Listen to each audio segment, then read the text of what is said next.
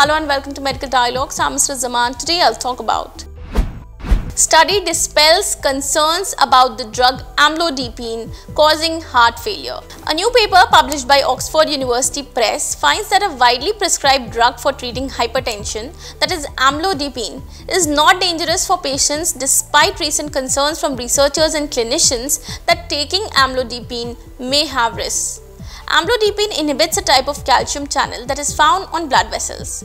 When the calcium channel opens, calcium enters the muscle and causes it to constrict, increasing blood pressure. Amlodipine prevents calcium from coming in, leading to vessel relaxation and a decrease in blood pressure. Recently, some researchers have questioned the benefit of amlodipine for treating hypertension.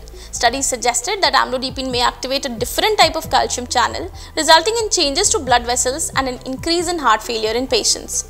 Removing amlodipine as a prescribed anti-hypertensive medication carries significant health implications since hypertension is such a common health condition. Aspiring to excel in medical journalism and delve into the intricacies of health and medical reporting? Explore our comprehensive course on medical and health journalism available at the Medical Dialogues Academy. Learn from industry experts who possess in-depth knowledge and experience in this field.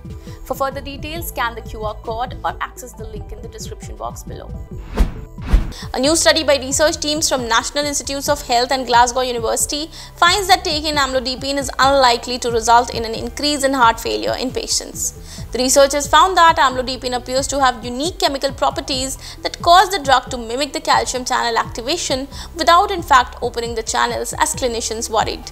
When the study's authors controlled for these chemical properties, they found that amlodipine did not activate calcium channels. A meta-analysis combining clinical trials and a prospective real-world analysis both showed that amlodipine was not associated with increased heart failure or other cardiovascular problems. That's all for today. Stay tuned to Medical Dialogues for latest updates. Never miss a medical update from Medical Dialogues.